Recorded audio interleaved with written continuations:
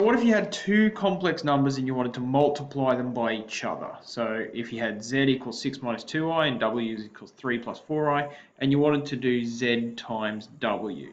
Well, again, there's not going to be any surprises here. Try it. You might need some brackets to do it, and then it's just going to follow all of the old rules. So maybe pause it, maybe try it. Otherwise, I'm gonna do it. All right, so if I'm going to do z times w, it's going to be 6 minus 2i, and I'm going to multiply that by 3 plus 4i. And I'm going to use so it's a bracket times a bracket, so I'm going to use my FOIL method. 6 times 3 is 18, 6 times 4i is 24i, negative 2i times 3 is negative 6i, and this is the only bit that's going to confuse us. Negative 2i, negative 2i times positive 4i. Okay, so let's think about what that is. That's I times I. If those were x's, it'll be I squared. So I'll write I squared there. And negative 2 times 4 is negative 8. All right, but what do we know? We know that, I'm just going to write the rest of those for a minute. 18 plus 24i minus 6i. What's I squared? Well, remember that I squared is equal to negative 1. So this is actually negative 8 times negative 1. And this always happens when you do complex numbers because you've got the I there and the I there. So we actually get the reverse of whatever that is, because we don't get negative 8, we'll get negative 8 times negative 1, which will be positive 8. So 18 plus 24i minus 6i minus 8 times negative 1 is positive 8. And then you group your like terms. 18 plus 8 is 26. 24i minus 6i is positive 18i. I could have grouped those terms like here or here. I've just waited a little while to group them. All right, that's what happens when you multiply two complex numbers. I want to show you this because it looks a lot like a difference of two squares type question. So let's see what like magic happens when you do that. 2 times 2 is 4. Negative 3i times 2 is negative 6i.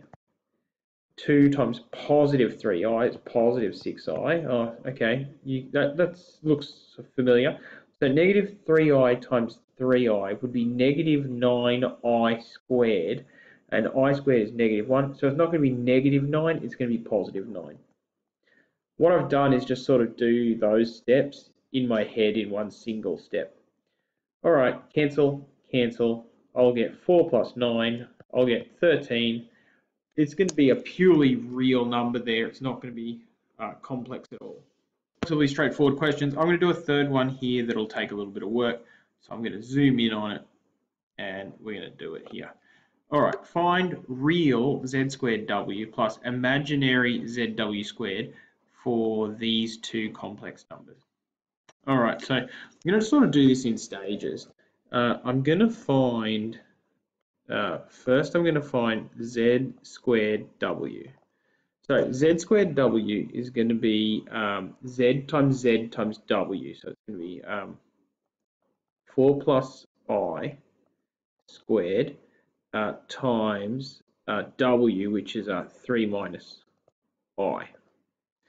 Now, 4 plus I squared is going to be the same as 4 plus I times 4 plus I times 3 minus I. Now, depending on whether how comfortable you are with like squaring a bracket, you might not have to write out this line, but I'm going to write this line so you can see what's happening. All right, so then we've got 4 times 4 is 4 squared, which is 16. 4 times I is 4i, and then 4 times I is 4i. So adding them together, I'll get 8i. And I times I is I squared, which is negative 1. And I'm going to take that and multiply it by 3 minus I. Now, don't do that until you've simplified anything you can. It's just going to make life easier. 16 minus 1 is 15, plus 8i. 3 minus I. All right, and multiplying this, we get 15 times 3, which is 45. 15 times negative I is negative 15i. 8i times 3 is 24i, and 8i times negative I is a positive 8. I know that's confusing, but remember the I squared gives us a negative 1, and positive 8 times negative I would be negative 8, but with the negative 1 it becomes positive 8. You can put in the I squared there and it'll probably make your life easier if you think about it. 45 plus 8 is 53. Negative 5i plus 24i is, I hope, 9i. Just a reminder of what I've done there. I've found this bit, z squared w. So now I'm just going to leave that aside for a minute, and now, so that is that. Now I'm going to leave that aside, and I'm going to find that, and then I'll add them together later on. All right, so zw squared, let's do that. Zw squared is, so z was 4 plus I, and w is 3 minus I. And I'm going to square that.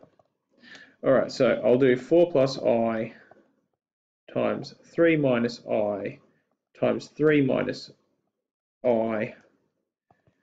And I'll do these bits first because it's a square, so it's going to make my life easier. So I'll do 4 plus I, and that's going to be 3 times 3, which is 9, negative 3i, negative 3i, negative 6i, and I times I, or negative I times negative I. So I squared is negative 1. It's going to be like a positive negative 1, so it's going to be negative 1. All right, and again, I'll simplify that. 9 minus 1 is 8 minus 6i. And just working through that, 4 times 8 is 32, so I'll just use a different color there. 4 times 8 is 32. 4 times negative 6i is negative 24i. 8 times I is 8i. And I times negative 6i will be positive 6. Because we get the negative 6 times the negative 1, we get positive 6. All right, 32 plus 6 is 38. And negative 24i plus 8i is negative 16i. So zooming back out on what we were doing in the first place, I now know what z squared w is. I now know what zw squared is. Now I can finish it off by doing the question that I was initially asked, which is the real of z squared w. I might just write it out, of z squared w plus the imaginary of zw squared. Put my little things for the z's. And so that's asking me for the real of 53 plus 9i plus the imaginary of 38 minus 6i. All right, so the real of that is 53, and the imaginary of this is negative 6. Be careful, it's not negative 6i, it's negative 6. The answer to that whole question is 47.